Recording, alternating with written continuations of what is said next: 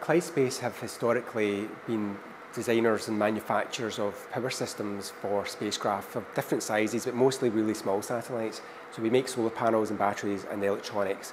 But over the last few years, we have also developed some other technologies that enable more advanced space missions, especially very small ones. Pretty much from about 2007 on, I knew that we were going to do our own satellite, and I knew it was going to have to be something that was special to put us on the map globally.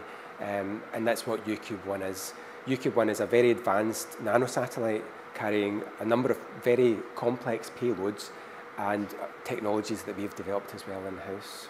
We've been involved through Scottish Enterprise with Glasgow-based for 8 years, and to have the level of accreditation and confidence that they have from defence companies all over the world, commercial companies, some of the governments all over the world. I mean, this is a very, very tough market to get into, and their customer range is second to none, so they're doing tremendously well, and I'm confident that they'll see very significant growth. We're flying 6 different payloads on this mission.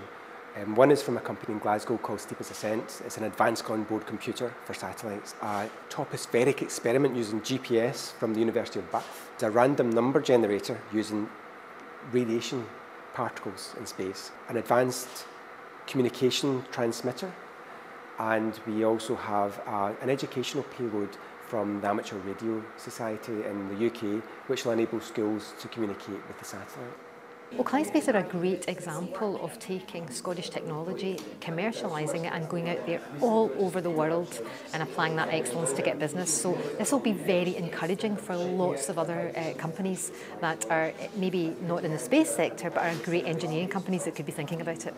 Scotland's already had a big role in the space industry. Neil Armstrong was of Scottish descent. Scotland designed the key design for telescopes. That was a Scottish scientist for space telescopes. So we've had a huge role in the technology of space, but this is the first time there's been a Scottish-built satellite. And now, because of the nanotechnology, things being very small, this means that this small company now can compete cost-wise in getting technology into space. Yeah, it's a small step for Clyde Space and a giant leap for Scottish science.